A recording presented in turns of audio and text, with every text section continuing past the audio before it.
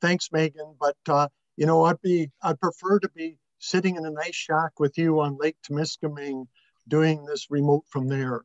So next time, that's where we'll hold this from. This is good. I'm just gonna start on one slide, and only if people have questions will I go to data slides. I just want to use one to get us started, and then we'll see if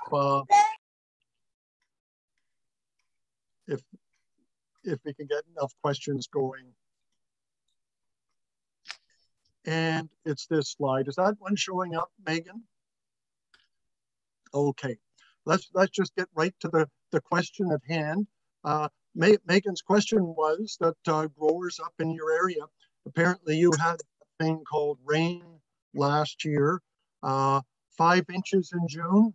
I think last time we saw 5 inches of rain in a month was want to put it over here. September of 2019. We had a really wet fall, so we haven't seen moisture like that for several years out on the prairies here. So the question was that with 5 inches of rain in June, growers thought they saw some losses of nitrogen and came in and did a rescue top dress. And to that, I say, right on. That's what you do.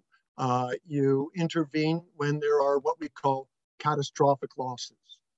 That's out of the normal.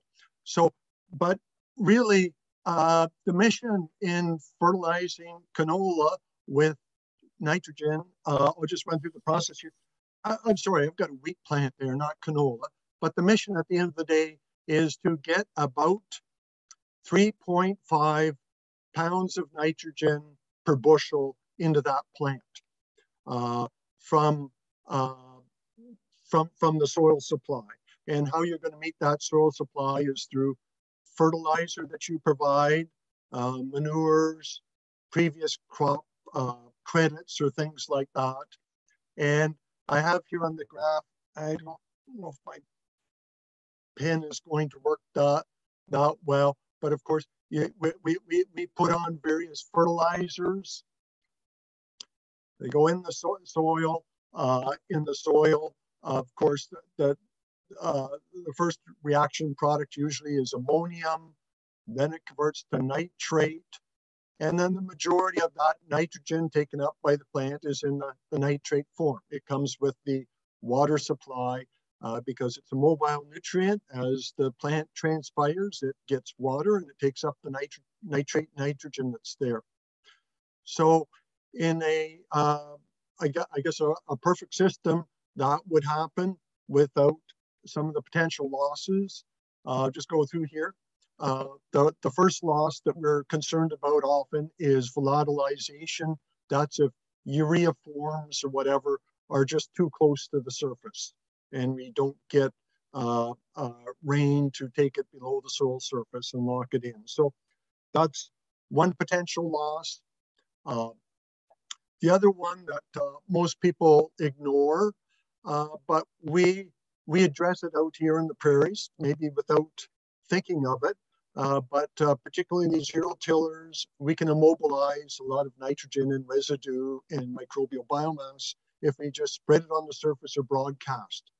However, if we band it beneath the soil surface, we actually curtail the amount of immobilization and give a real advantage to the crop. I'll try not to preach too much about banding today, but that's the silver bullet. And the other losses tend to occur once we have that nitrogen is converted to the nitrate form.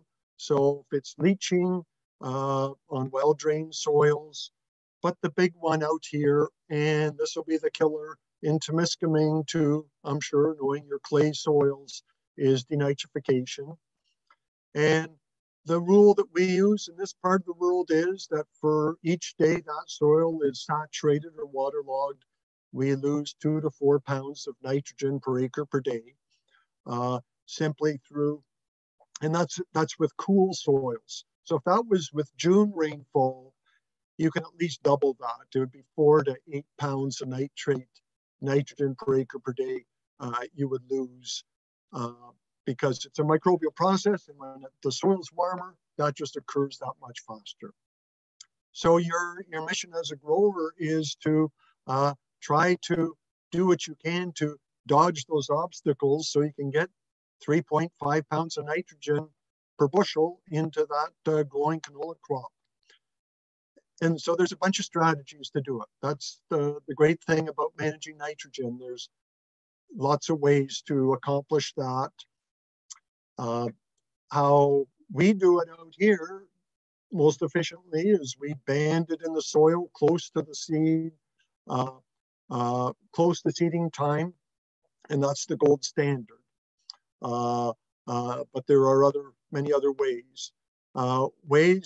If you're dealing with a high moisture environment, could be doing something like that, but it could also involve enhanced efficiency products that slow down, or I'm going to try to put an X through here, that slow down that conversion to ammonium to nitrate, or it could simply be a controlled release product like ESN. And I'm glad I see my friend Tarlik on the line from Thunder Bay. He's done a lot of research work with ESN, showing that sometimes it can more adequately meet the nitrogen needs of the crop.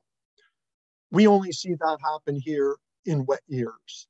In dry years, it's of no advantage whatsoever. And so in a dry environment, you just save your money. But you move to a excess wet environment, that's where our data shows there could be an advantage. I'm ready for questions. Barry asked, is there a sliding scale on water saturation or temperature to measure N loss? Maybe he can elaborate. Yeah, there is. I don't have this written down there, so you just have to listen close. That for bacteria, and bacteria is what drives the denitrification losses. A thumb rule we use is bacteria. Every time you go up 10 degrees C, you double the rate. So that thumb rule, I had 2 to 4 pounds of nitrate N per day. That's at 5 degrees C. So that's early spring, maybe even before seeding. Saturated soils, then that's how much you're losing. If you're in late May, soils by then have warmed up to 15, then you would double that rate of loss. But if you're in July and August, where soils might be 25 degrees C, you've doubled and then doubled again that loss. So that's why these heavy rains on warm soils, we'd say that's catastrophic. That's maximum loss potential. Very good. A couple questions about split applications of nitrogen. So what would be the timing in canola, and what might be the benefits, and how late can we put that second app on? That's a good question. And Megan, I presume you're also on the Canola Council Watch newsletter. And they, in fact, put that question out just yesterday. And Lauren Ward is writing on that. But for a completely different reason than you wet folks are thinking. It's because out here where it's dry, farmers are thinking, I'm not investing all my dollars in that crop if it stays dry and yields 20 bushels an acre. Only when I see a chance of good yield potential am I going to put the rest on. So there's two ways of doing split. One is a buffer against wet weather. The other is a buffer against too dry weather and low yield potential. So the timing, I'm not a big fan of delaying, but you have to go on where I see it here, people doing it at the early rosette stage, so that you still have a chance of dribbling onto some soil rather than putting it all on the leaves. We do less broadcast granular out here. It tend to be more dribbled, 28%, and you can get some pretty good leaf blotching. I don't think that there's yield impact, but you can make the field look pretty ugly if you dribble a lot on the leaves. So, and I think Warren in his thing says somewhere, you could start at the 2 to 3 leaf stage and make sure you're done by the 6 leaf stage. So definitely, yeah, definitely before bolting. Yeah. Yeah, because the plant is taken up. I see some of the numbers out here: 9 pounds of nitrogen per acre per day. You don't want that crop shorted at that time. So yes, sulfur, we maybe have a little more leeway. Some of the sulfur, we've had rescue operations here. Oh boy, well into bolting, they can work. But for nitrogen, I think you would target it on the earlier side. Now, I don't want to preach. I want to have a discussion. What worked for your guys? Yeah, Terry, you have a kind of follow-up question there. I don't know if you wanted to speak up. Yeah, so just most of our N goes down as urea, and we typically mix ammonium sulfate in it to get 20, 25, 30 pounds of sulfur. But I do have some guys that split it. Is there any advantage to splitting? Because it's kind of that 2 sources of N, but splitting the sulfur seems to be an advantage. I don't know if you could comment, John. Well, I can't. This is for pre-plant, or this is for the split application? Yeah, so starting off with an early, like typically guys will work in the urea ammonium sulfate, but okay. I do have some guys that split them apart and hold the sulfur back. Oh, okay. But the urea worked in, and then they'll broadcast the ammonium sulfate on the surface. Okay. Yeah, we could talk about some chemistry. Out here, of course, we think urea on the surface is a dumb idea because you set yourself up for volatilization. So you cover that by treating it with agrotane or something like that, or you put it on just before rain. Most people think ammonium sulfate, there's no losses when you put it on the surface. But indeed, we can get losses, but it's not dependent on urease. It just occurs if we have high carbonated soils.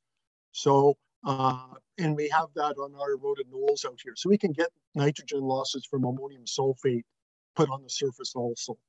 And so, but again, the coverage for that is if we can time it before rain, that's good. But there is no agrotane for ammonium sulfate. Ammonium sulfate, if it sits on the surface where there's free lime, you can lose a portion of that nitrogen. You don't lose the sulfur. And so as far as splitting it, no, I can't think of any reason why I'd want to drive over the field twice to split that. If you've got a decent blender, you can blend that up, and hopefully your product integrity is good enough that the sulfur isn't fines and it spreads the same distance as the urea. I trust you've got the mechanics right. I'm wondering if we're not applying sulfur right away, is that a concern? Or maybe we have some in the soil to carry us through? The critical time is a little later. Make sure we've got it on, not just on the ground, but in the plant before we get to the flowering stage. But certainly under severe deficiencies in the West, we see deficiency symptoms showing up at weed spray time. So, we've got a philosophy out here that the nutrients in the ground to start the season is probably a good and a safe way to go because that way we're not risking stranding it at the surface or leaving it vulnerable to a volatilization pathway. But it's a good rescue application. Thank goodness it works as a rescue. I'm not sure I want to use it as a plan, but I think it's great that it works as a rescue. Jason Seed had a question. I'm not sure if you wanted to speak up, Jason, or if we've already kind of addressed that about disking in and with wet soils. If you want to unmute. Sorry, I don't know if I didn't catch John talking about it earlier. When he was talking about the 2 to 4 pounds N loss per day, that's on straight surface applied broadcasted urea? No, sorry, that is the nitrate. That's only affecting the nitrogen that's converted to nitrate. I didn't tell you how much we could lose the volatilization of urea on the surface. For that we can lose, in studies here on warm soils, we could lose a quarter of that urea nitrogen in a week, potentially under worst case examples. But yes, there's been lots of research done on that. I don't want to insult your intelligence by telling you what our numbers are, because I'm sure you have good experience there. You just know that if you don't have rain in the forecast within 4 days, 3 or 4 days, you don't lay urea on the surface unprotected. You work it in, or you treat it. Working it in, there's this disturbing research done by Rochette in Quebec that tells us that if we don't work in our nitrogen deeply, that we'll get volatilization losses from shallow incorporated urea. And I think really that's a heads up for people that use things like vertical till to incorporate the urea. It just isn't deep enough. We don't measure a lot of those losses out here because thank goodness we don't broadcast and work in urea. We band it. And usually when we band it, we're at seeding, we're running a press wheel over that. And when we do our measurements, we measure precious little, if any, volatilization loss once we put nitrogen in the soil. But if it's loosely incorporated at shallow depths, I think you can still have losses. The Quebec research tells us that.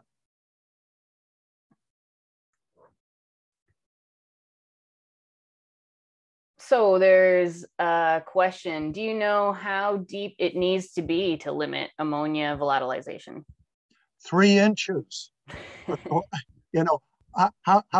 limited do you want to be? Okay, you're going to bear with me here. I'm going to scroll through a whole bunch of slides until I get to the one that has that answer based on Rochette's work. So it's right up here now. And look at that bottom graph. And this is Rochette's summary of looking at losses. So that bottom slide shows that if it's left at the surface, they're saying, okay, I could have 100% if a surface loss is 100%. If it's incorporated 1 inch deep, then I get maybe 60% the loss that it would if it was on the surface. If I put it down 2 inches deep, I still get 30% potential loss. But once I've got it worked 3 inches deep, then I'm almost zero loss. No, there's a lot of scatter in that data, right?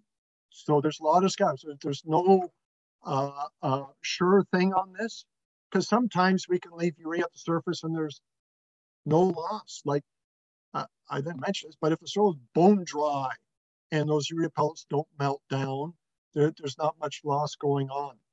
But once those urea pellets melt down and we have moisture and it wicks off, then we have losses. So this is the data that your neighbor in Quebec has generated. So I tend not to believe it quite so much, but I think you folks probably should. Because out here, we just apply our urea differently. It's rare that anyone would be broadcasting and incorporating urea. That's not a best practice. We'll start with another one of Terry's questions. Are volatilization losses variable with soil texture? Absolutely. They're worse on soils with low buffering capacity and low cation exchange capacity. So the losses risk is much higher on a sandy loam soil than a clay loam or a clay soil, just because they're what happens, we put urea on, you can get initially a spike in pH, and that helps drive the losses. And that spike is greater on a sand than it would be on a clay. And also the clay soils have the ability to latch on or hold some of that molecule once it converts to ammonium. So, yep, loss is bigger on sands than it would be expected on a clay or clay loam soil. And what about these muck or like peat type soils that we see in the Northeast? Would that be just similar to the clays, or very high yes, organic matter? The clays, and that your cation exchange capacity is really, really high. I would just hope that we get enough moisture to like the other thing that is how much rain do we need to take it in, and it varies between 1/4 to 4/10 of an inch, but that's what we're looking for in order to dissolve that urea and take it into the soil where we wouldn't expect losses. So that's related to our next question. How much rain do you estimate would be necessary to leach the urea that was broadcast and left on the surface? So they've heard that a small amount of rain could actually make volatilization worse. Yeah, that's the perfect storm. The perfect storm out here would be to lay urea on a moist surface, or to lay it on a dry surface and then get like 1/10 of an inch of rain, something enough to melt it down, provide moisture at the soil surface, and then the next days are dry and windy, and then it means that hydrolysis process is started, and it will continue until the soil is dry again. So if as long as there's water wicking off the soil surface, the volatilization loss will continue. So, but that's it. Sometimes it takes a little bit of moisture to dissolve the pellet and get that process started. I had a farmer out here. I really liked his thumb rule he used. A German farmer came here, and I like to learn from various farmers. And he said, when I go to the field to dribble my 28%, he said, if the rogator, if it's throwing up dust, I don't use agrotane with it. But if there's moisture on the tires, then the agrotane goes on, because then I know I've got enough moisture in the soil that loss process can start taking place. Ian McDonald, or I think it's Ian McDonald, commented that at Elora we've shown that showed lots of loss applying to a damp soil in a wet year where you didn't get rainfall shortly after. Yeah. Amen to that. Thank you, Ian. Great. Terry, did you want to ask your next question about federal mandates? So John, we just had, we've got the federal mandate of reducing N by 30%. And I know there's more to the story behind that, but any suggestions or any, without giving up yield, because canola for us is pretty much a direct response to N. So is there any ideas, anything we could start to look at other than no tilling to preserve organic matter and some of the, some of those type things you guys would do in the West? Yeah, I think we can make great strides in nitrogen management. Shoot, I'm a refugee from Ontario, so I understand what you're dealing with there. But darn it all, you're buying air seeders. Why are you broadcasting your urea, for God's sake? Side band or mid-row band urea at seeding, and your efficiency goes up 20% just like that. And I know some of you guys are doing that. More of you do it. I then go through my 10 commandments here of why it is that banding is smart and broadcast is dumb. But we slow nitrification. It's not stranded at the surface. We limit immobilization.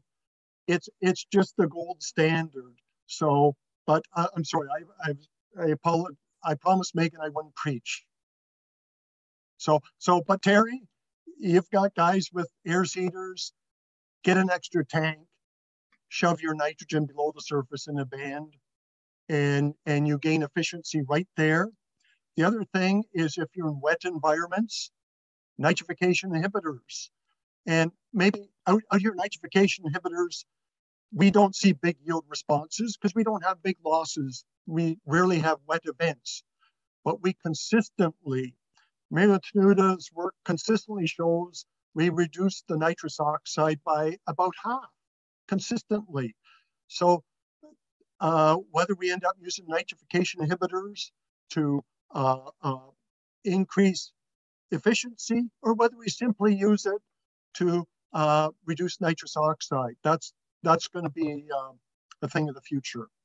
And I'm sure, I know you guys, you have Super U. I'm sure you could treat urea with Entrench or things like that, or ESN has shown some advantage in this different, different mechanism, but there are some enhanced efficiency products that are going to help us meet those targets. So I'll close out the moisture discussion with Jason's last question, which is, with persistently damp or wet soils, is it the best broadcasting time would be ideally in a rainstorm or when there's one in the future? Near future? Yes. Very good.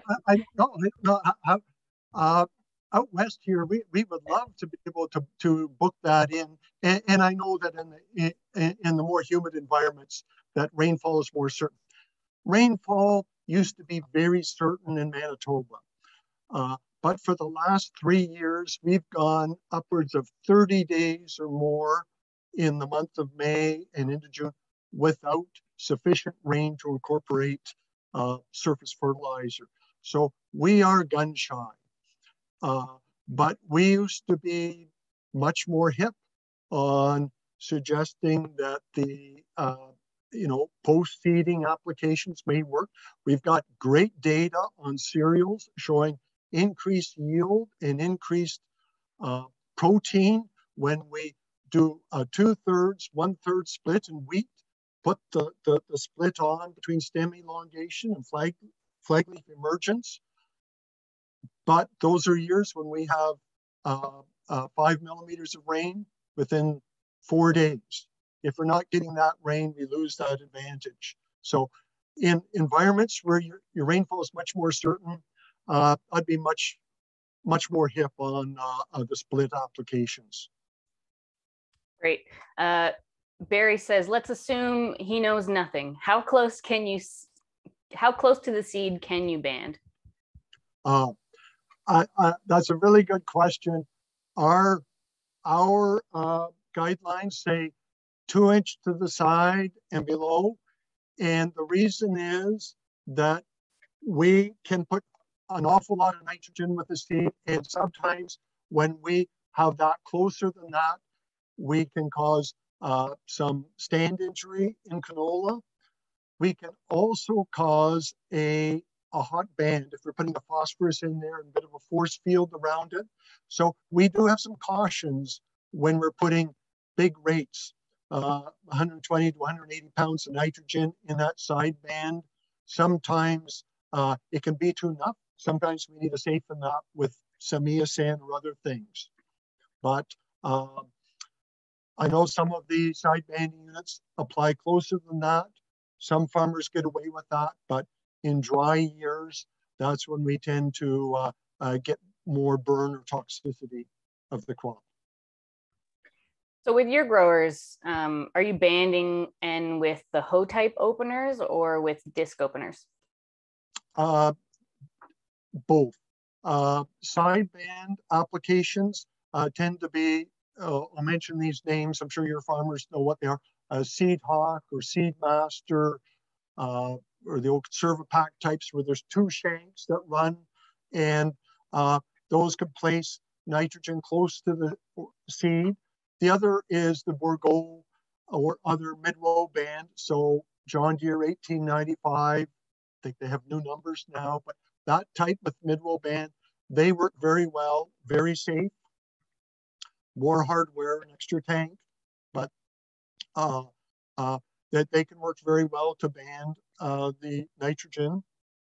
And So there's with a good check, it's limitless options. Okay, how much liquid manure might be too much nitrogen wise, not necessarily environmentally wise? 5,000 gallons per acre. How do you like that for an answer? What's the analysis of your manure? There's just too many questions. You can't answer that question on Twitter. You can't answer that question in too many words, in a couple words. So I'll say I'm not giving an answer to that. It depends how dilute your manure is and how it's being applied and things. Yeah. James, do you want to ask a specific question? If you unmute. James is a dairy farmer. It's yeah, I gather obviously it's variable. It was more a matter of, you know, how much, like, because you have concern about over applying. So is there a manure point where that's the same problem, that we're just overdoing it entirely, like that we're actually going to cause injury? I've seen injury twice with manure. Or maybe I should say more than that. Sometimes you can provide a lot of nitrogen and you can get lodging and things. The other thing you can do, you could trigger a sulfur deficiency. So if you're using high rates of manure, supplying lots of nitrogen, make sure you've got sulfur there. Otherwise, if you're low in sulfur and supply lots of nitrogen, you actually make the deficiency and the yield loss worse. The other thing, and this was with banded chicken manure, we've seen it so hot that it's actually caused some seed burn in the past, but I wouldn't expect that with dairy manure. So yeah, you need to be cautious, and again, you got to be legal too. I know you've got more environmental cops in Ontario than we probably do in Manitoba. So I don't, but we have more rules here than you do. Like, we can't spread manure on the snow. We're forbidden from applying fertilizer and manure between November 10th on April 10th. So I think you've got more wiggle room, but it still wouldn't be good to get caught putting manure on the surface when runoffs of potential.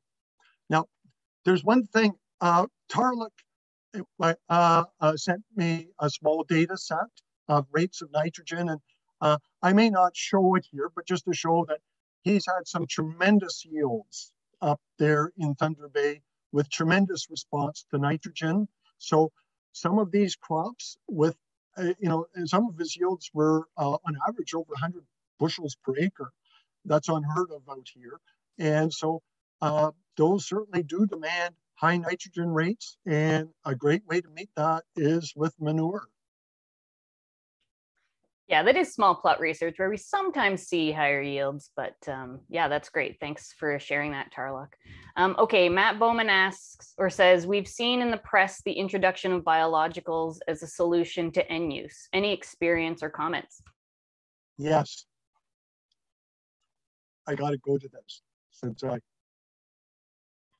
Matt, you worked at the New Liskeard Research Farm for years, and I know you want data. You just don't want me to shoot from the hip here. So I kind of busted my knuckles this last year because I couldn't get any serious researchers interested in this stuff. And that's what we need. We need some serious research to see if this stuff's ready for prime time. The two that are marketed out here are Envita and Nutricia. And I am hopeful.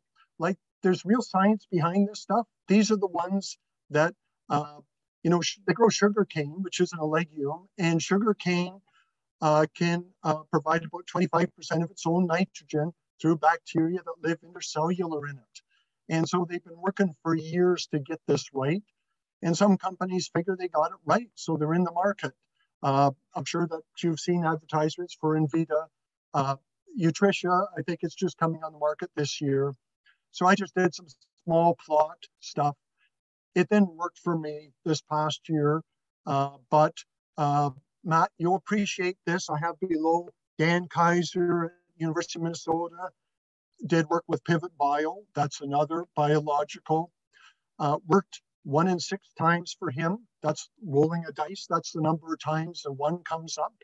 1 in 6 times, but he needed to do 6 replications, not 4 replications that we normally do. So it's more research, and had to do it against a full nitrogen rate in order to show that it was providing 25 pounds of nitrogen. Boy, this is pretty sketchy stuff for me. And we need more research to validate this, but this would be the Holy Grail, has been the Holy Grail for a long time. I just hope some serious researchers get into it and validate it for us, because otherwise a lot of farmers are going to try it and bruise their knuckles. I see Kim Jo Bliss popped up. Kim Jo, have you tested this stuff in the EMO research station? No, we haven't, John, but I just wrote it down, and I'll maybe talk to Josh about this later. Nice to see you too. Yeah. Awesome. So Claire posted a question with a couple follow-ups. So Claire, feel free to unmute if you want John to clarify, but they said we have some high organic matter muck and peat ground that they're planting canola on this spring with ENR values over 100. Can that nitrogen be interchanged with N from a source like urea? And how early will that nitrogen be available? And how little could they apply without compromising yield? Boy, organic muck soils, that's a crapshoot. You know, we have some older research here, and the response data is just a shotgun blast with a line through it. It varies so much based on environmental conditions. So Claire, if you have a cold, dry spring, your estimated nitrogen release is small. If you get a moist, warm spring, your estimated nitrogen release will be high. That's just the way it works. And that's just compounded on organic soils. So you just got to take your best stab at it based on past experience on managing the peats. And, you know, maybe that is a case where you would say, I'll put down a modest rate and I will come back if yield potential or maybe a split application is warranted. I don't know. Out here, most people would just figure, you know, I'm just going to go with the base rate, but we're not big fans of estimated nitrogen release. We see that, well, it's because we have something better called the nitrate soil test. You know, the nitrate soil test works for us on frozen soil. And so we just use it, and it equates pound for pound. So if you're in the north, I don't know how much work has been done recently. Matt Bowman's on the line. I know he took lots of nitrate tests in the past. I don't know if the nitrate soil test is fully exploited in the north, but I would still have more faith in that than estimated nitrogen release values. Okay. Now, Terry, is your comment about response there regarding this question, or? No, sorry, that was on biologicals. I thought after I should have stuck that in. Growmark's been doing a bunch of work with a bunch of companies in the States. They're trying to pick a partner to start to promote to us, to the Growmark system. And the problem, everything that they've showed us so far, response is probably below 2.5% organic matter, which kind of makes sense that, you know, if the soil's that hungry, anything's going to help it and make a difference. So I think that could be some of the stuff that we're running into in these you know, less than response plots, because we tend to have better organic matter with our livestock rotations in the north and stuff. Yeah, you've already got the biological system working. If you've got manure, and if you have good organic matter levels in the soil, you know, there's tremendous amounts of nitrogen there. We just find out here where we get these dry seasons, it's just too risky to predict release values from, you know, some of our good organic matter levels. But yeah, I'm glad your company's looking at this, and I'm glad they're also trying to sort out where these have a good probability of working. That's what we need.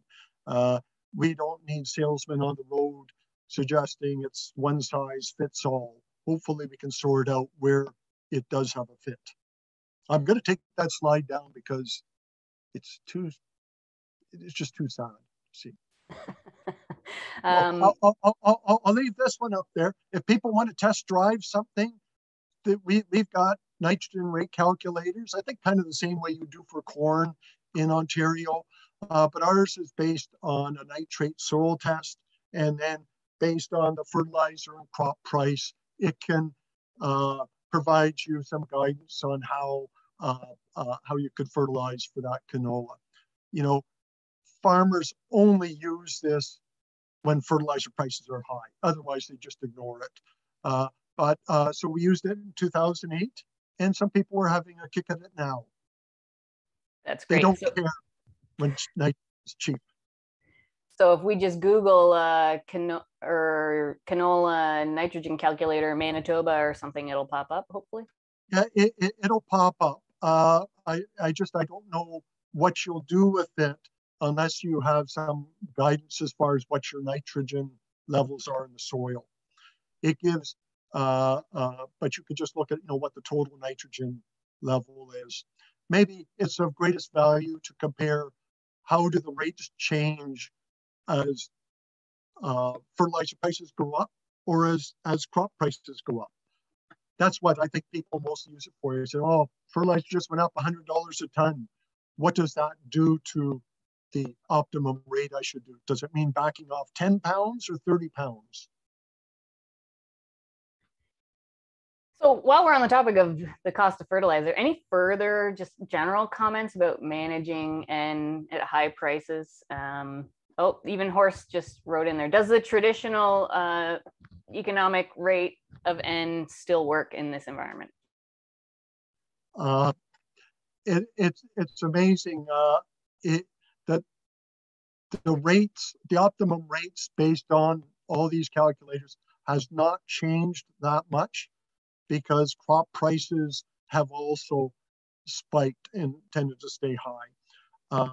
But of course, fertilizer prices I think are higher than the crop prices went up. But when we look at the rates, how they've changed, the optimum rate has changed no more than 20 pounds per acre from what normally would. The problem is there's just a whole lot more risk for the farmer. More nitrogen dollars to put out, more money to borrow from the bank. There's a risk. And the added risk out here is that we're just coming out of a drought. We're not sure we're out of the drought. So yield expectations probably should be modest rather than high. Farmers would love to exploit these high prices of crop with good yields, but right now, and I hate to dampen your notions there, but when I look at this map from the Canadian Drought Monitor, Temiskaming and Kapuskasing don't look so great. Tells me you're abnormally dry. You're not as dry as the West is, but it's still telling me you're dry. And Tarluk in Thunder Bay there must be like a desert. It says severe drought. So in areas like that, maybe some of these Western calculators might work if people want to pull a soil test. It may have a fit, but because you're under dry conditions. Okay, I may be missing a couple questions, but I do want to make sure we talk about, move on to our regional kind of discussion and what's new in the Northeast. But I will ask one of Terry's last questions, which was any other further comments on sulfur and boron with those N applications? Not really. Just that I'm sure Terry knows that sulfur, we're still sulfur fertilizer supplies are tight. So I hope that they have sulfur in place or can get it there, or I hope that farmers growing canola put some cash on the table so that their dealers will bring it in. Sulfate form is still the most surefire way to get meet the sulfur needs of the crop. There's an increasing number of elemental sulfur sources, and we know that they're slow to release the sulfur in the sulfate form. We don't know if it's quick enough to work for corn. For canola. It may be quick enough to work for a corn crop down south there where Horst is, but we're still cautious here. So again, getting sulfur supplies, and I think that's one of the main things. Get your sulfur in place if you're growing canola. And as for boron, we don't see consistent responses out here. Whenever it's put to the test and on-farm strips, we don't see the benefits that you folks saw in Southern Ontario. You seem to see an environmental response to boron. That is a response when it's really hot at flowering. And we don't tend to see that same type of response out here. So we're still reluctant to, well, we know where crops respond to boron. I'm pointing right on the map, right up there in Saskatchewan. Surefire boron response. On the gray wooded soils, it's where jack pine trees grow. If you don't see jack pine trees, your assurance of boron response is slight. Interesting. Okay, well, we've had John here for 50 minutes now talking, and I do want to try to meet that other goal of the meeting, which is to have a conversation about growing canola in the Northeast. So please do put questions in the chat for John if you like, or just ask them directly. But yeah, does anyone want to start off a bit of a conversation about, what direction you're heading, what happened last year maybe with your canola crop in the Northeast, and what you might do differently this year? I might pick on Terry. We know Terry likes to talk, so. Thanks. We replanted way too much canola last year, and it really changed like some opinions. We know it's a 1-year thing, but we had a lot of canola go in June and still made a crop, in some cases almost as good as guys have had. We sure don't want to promote that. I still believe canola needs to go in as early as possible in the spring. So I don't know, Megan, like that's probably the biggest challenge now is going to be when we start rolling in about 85 days, we start rolling drills to the field. When do we plant? Because sweet midge, we've tried to map. The later stuff typically doesn't have an issue, but you're always under the gun to get it off the field. And to have November 1st frost or late October frost is pretty rare up here. So I don't think we want to be planting in the middle of June unless we really have to. So maybe start conversation with that. Yeah, well, Terry, on us, the small acres that did survive the frost yielded 10 bushels more, over 50 bushels. So I think seeding early still paid off, especially if that first seeding would have survived. Yeah, and Swede midge was tricky this year. Like we heard a lot of people say that they didn't really see that Swede midge damage that they have in the past. And I know that we've recommended early seeding to avoid Swede midge, and I think that does make sense because they come out of the soil around June 1st. But we still need, seeding into warm soils, and as you say, don't want to lose that crop to frost. So it is a balancing act. Anybody else want to talk about how the season went last year, or even how you're managing your nitrogen? And John can jump in.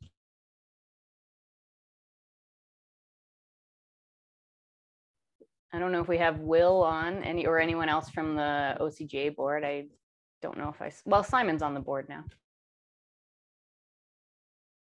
Is anyone up north trying split and applications?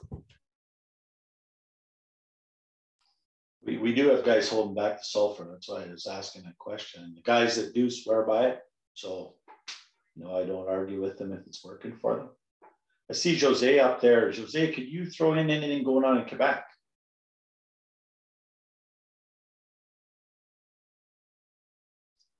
Find my mute button. Hi, everybody. Yeah, well, acres in Quebec seem to be pretty stable, so I don't think we're traumatized by last year frost. I think that was a pretty exceptional frost by its intensity and its so the consequences were quite dramatic. But anyways, I don't hope we see that anytime soon. So no, even with the nitrogen prices higher, I think people that are used to grow canola are going to continue on. And those that are more new into canola or maybe not sure if their fields are top notch for canola this year are going to maybe hold back because of the risk. Because it is all about getting a good crop. The budget with the nitrogen value, the fertilizer value, the budget ends up being okay if you get good yields. If you're not as confident as you should be that you're going to be getting good yields, then maybe you could, maybe you should hold back. So that's what we're seeing mostly, yeah. Yeah, any comments on what acreage might look like in Timiskaming or elsewhere in the Northeast this year? I know it was one of our highest acreages since I've been around last year. And also wondering what varieties people are looking at.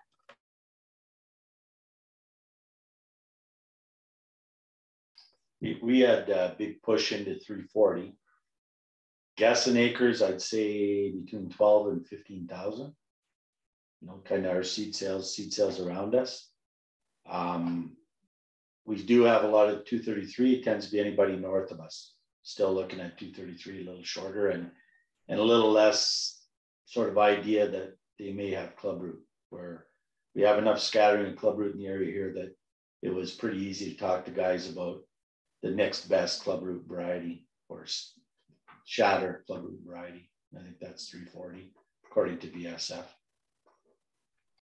Yeah, good point. Next Wednesday, we're going to talk more about clubroot, so we hope you guys can join for that conversation too. We're still looking at InVigor varieties and Liberty Link or more TrueFlex out there. We did have a bunch of Roundup Ready. It's guys that are just not happy with the grass control.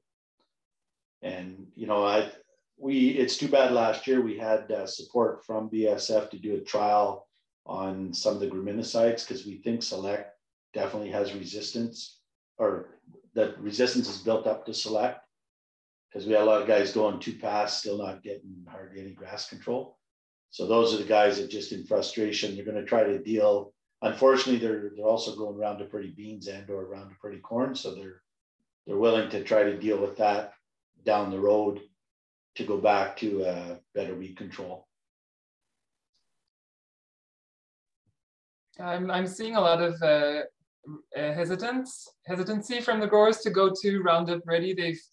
They've withdrawn from it for years, and they're still seeing the voluntary canola come up in the corn and in the soybeans after 10 years not growing any. So it's not a big hit here, mostly in Vigor, but there are some growers that, like Terry mentions, for weed control that they're looking into it, but we're trying to hold back from that as much as we can, just in question of weed management. Well, not weed management, but voluntary canola management anyways, because it's nothing fun to play with. Yeah, the interesting too, this year, the advantage of cheap Roundup's gone off that picture too, because guys were looking at cheap weed control, like high rate with the TrueServe varieties, high rate, cheap Roundup, and that's not going to happen either.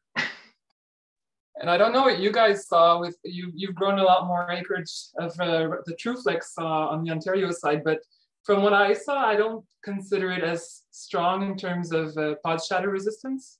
I don't know what you guys think about it, but I think it has to be considered as a, yeah, it can be managed as a straight cut, but if you're running into uneven maturity, it won't hold as much as the InVigor. That's what I saw, but I don't have a lot of acres that I've been looking at. But I'm really worried about that aspect, like not being as much it won't wait for the combine as much, but I don't know how much. Like that's like maybe more of a question than a comment.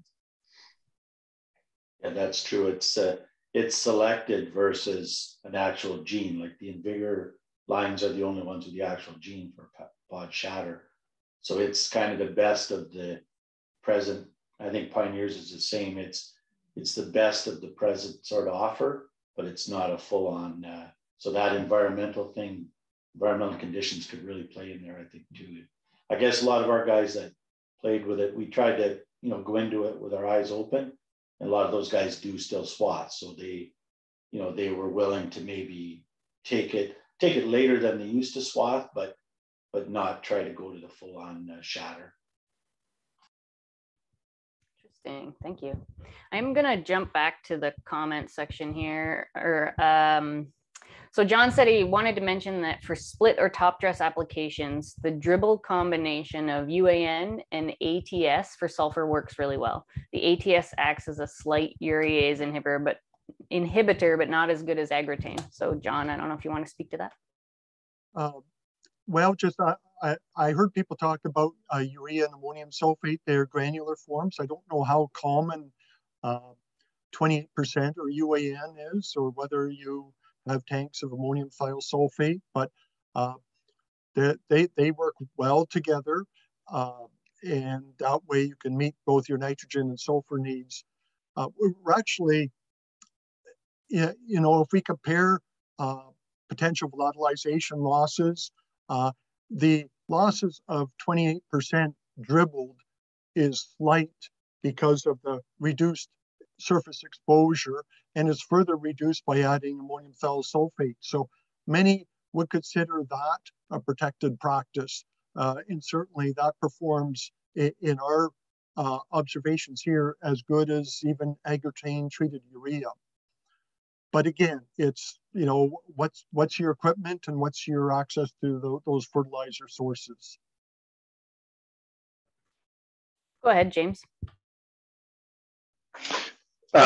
Just another perspective of last season was on flea beetles.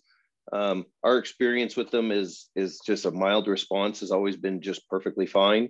But last year was not at all. Like the mild response was virtually no response, and we had to come back in again with a really aggressive response, shall we call it. Unfortunately, I'm a slow learner, so I don't even know why it was the case, and I don't know that I'll change necessarily, but just our experience last year was that flea beetles were something else.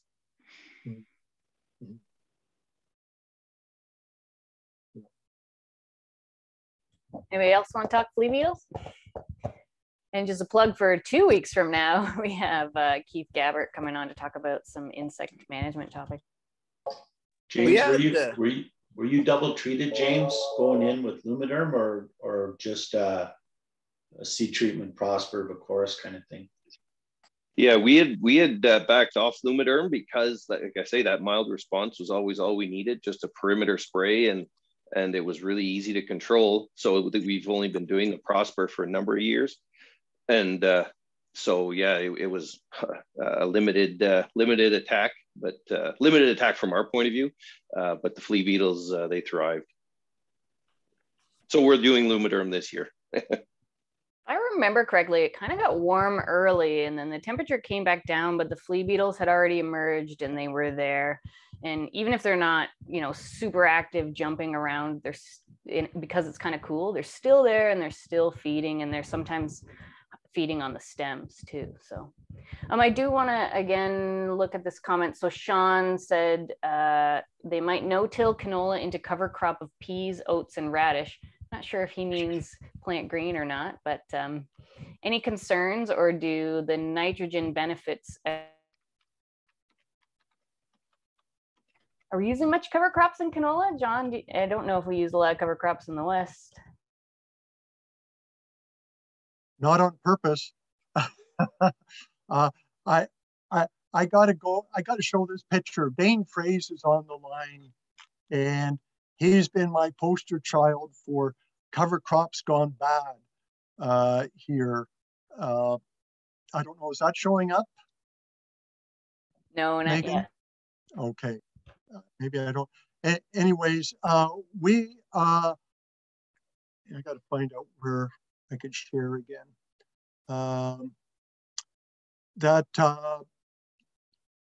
Okay. There we go. Okay.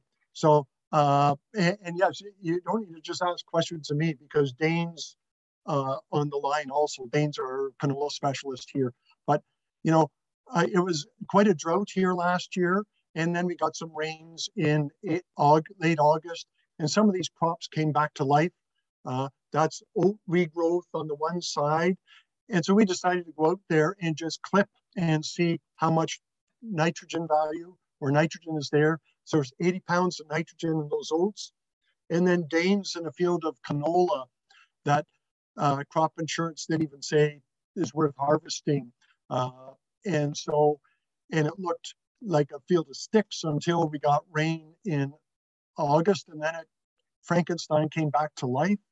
And there's quite a bit of stuff there, 160 pounds of nitrogen in that top growth.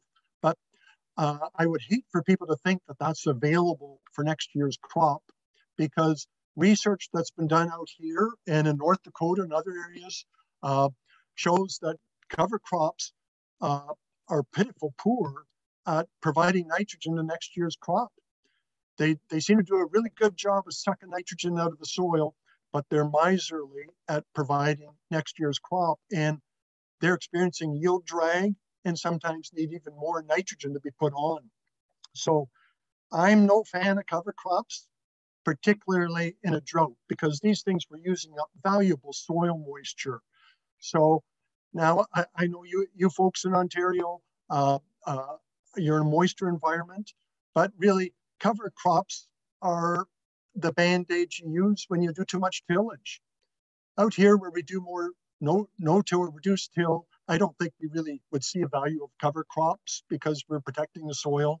But if you're doing tillage, you should probably be using cover crops to as the band-aid, and then try to figure out this nitrogen thing, because it's not doing us much help out here until we figure it out.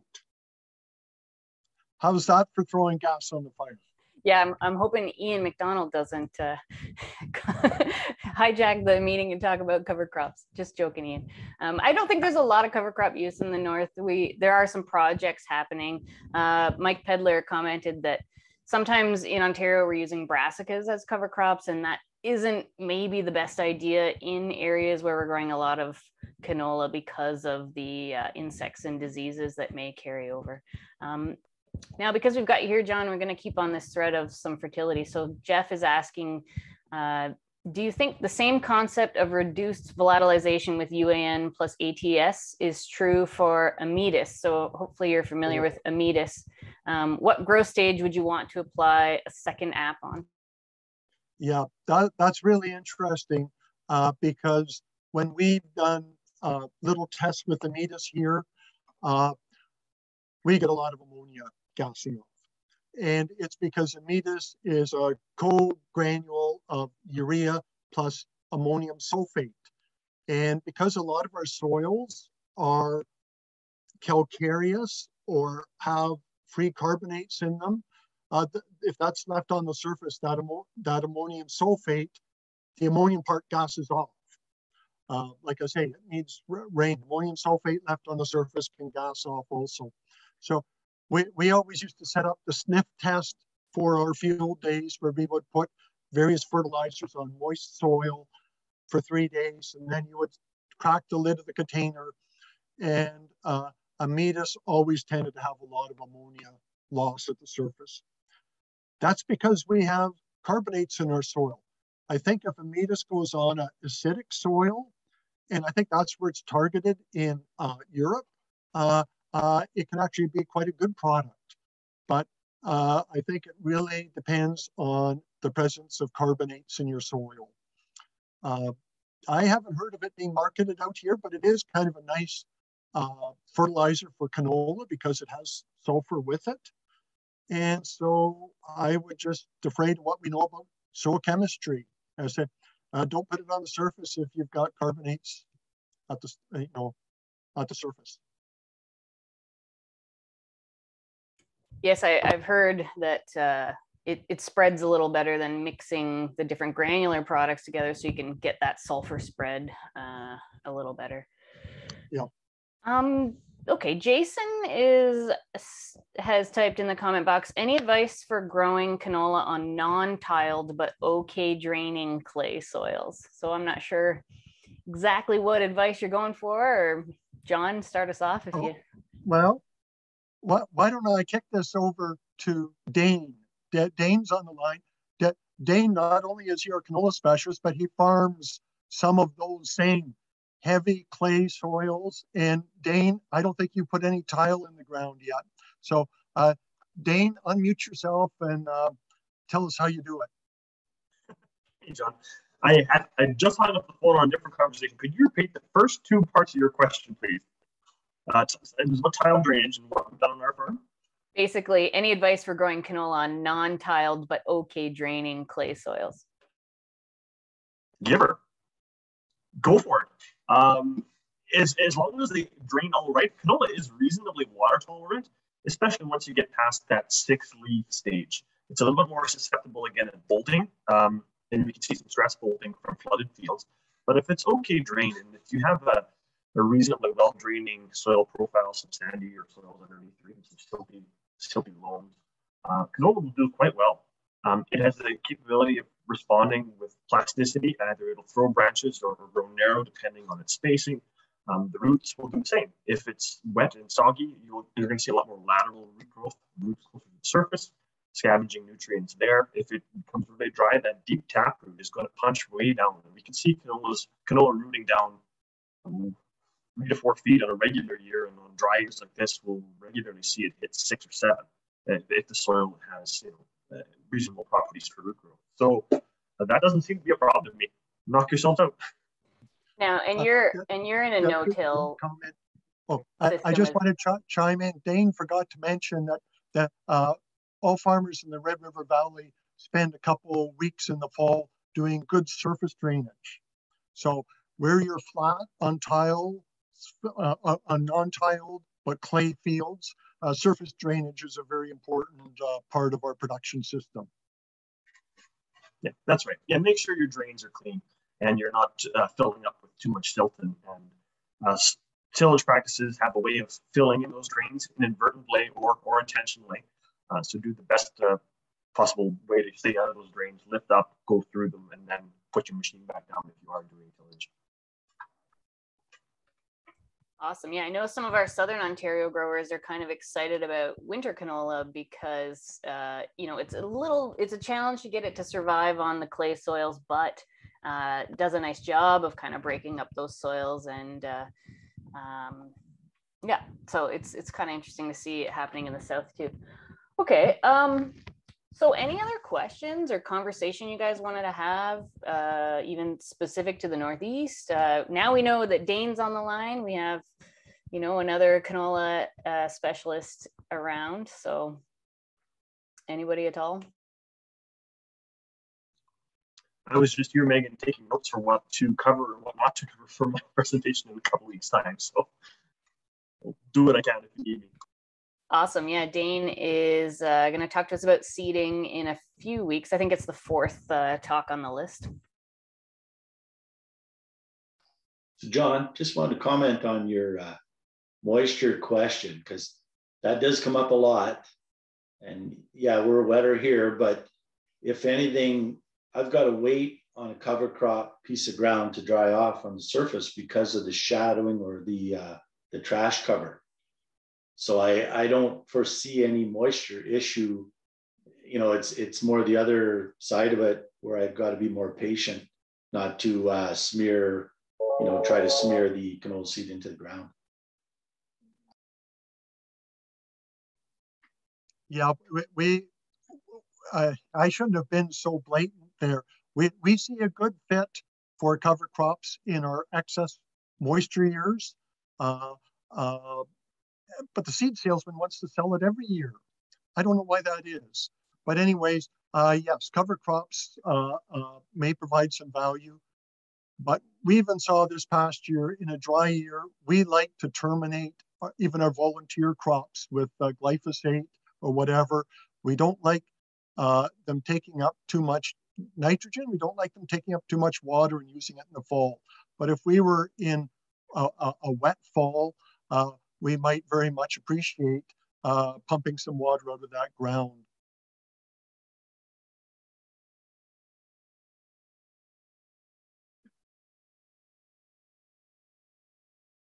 So there was a comment or a question about, I talked about brassicas as cover crops, and tillage radish isn't exactly closely related with canola. So no, tillage radish specifically does not host clubroot, and is, I think, less of a concern with insects like swede midge.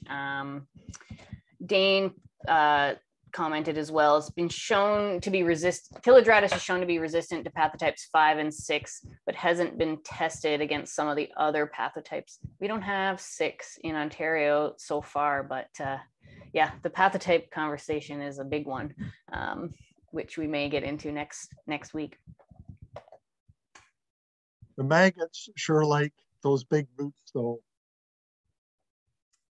What's that? I forget what bug it is, but when we grew oilseed radish for our diagnostic school, the maggots, I don't know if they're turnip maggot or whatever, that they sure love those big roots.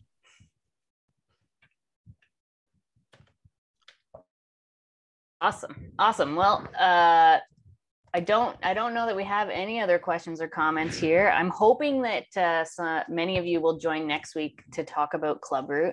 I think it's a very important topic, and we don't want to kind of stick our head in the sand on that one. And we certainly have it in the Northeast. And we've seen yield loss in that area to clubroot, so we definitely need to be aware of that. John had asked me what the supply of fertilizer into the Northeast is looking like right now. Do we have concerns with that at all? I know prices are high, but availability, how's that look? No, so far we're okay. We went through sort of over the Christmas, New Year. We were kind of rationed on stuff, but we were able to get some more lined up from our suppliers. And the crazy part, I watched 2 presentations yesterday, one from Fertilizer Canada and one from Growmark. And you start to hear the jiggling of the price coming back down now, like after the Olympics are done, potentially China's hard date was June. I think that they would start exporting again, but you know, the chatter's starting to be, once the Olympics are put away, they may start to release some urea into the market. So, you know, we went through some pretty tough bloodletting in 2008. So I hope we don't have to go down that road, but it would be nice to knock a couple $100 off the price of urea too. So. Thanks, Terry. Well, John, this has been awesome. We really appreciate you joining us. Great information and good conversation. I'm glad people brought their questions. So thank you for that. I'm not going to keep you all. Tell you, I love the opportunity to torment my past co-workers and colleagues in Ontario. So you've hardly tormented us, John. John, you know, has mentioned wanting to come to Ontario, so we will definitely keep you in mind. Maybe for one of those northern tours, get you back here and have you speak face to face, maybe in the field one day. That would be excellent. So unless someone jumps in with some questions or comments, and please do, but I don't want to drag this out if there isn't an interest. I've posted the next few talks. So we're every Wednesday at 1 o'clock Eastern time. Next week, Clubroot with Clint from the Canola Council. And then Keith Gabbert from the Canola Council as well, talking about insects. Dane will be back talking about seeding on the 2nd of March. And then our last week is on winter canola, which I'm really excited to have a speaker from Sweden come in. And that may not interest our northern growers. I don't recommend winter canola in Northern Ontario. But I'll keep this open for a few more minutes, but I think that's all we've got for now. And I'm really glad to see at least 50 people came out today. And I'm glad we can all connect online, even though we don't get to see each other too much right now. Thanks everyone for speaking up and for your comments.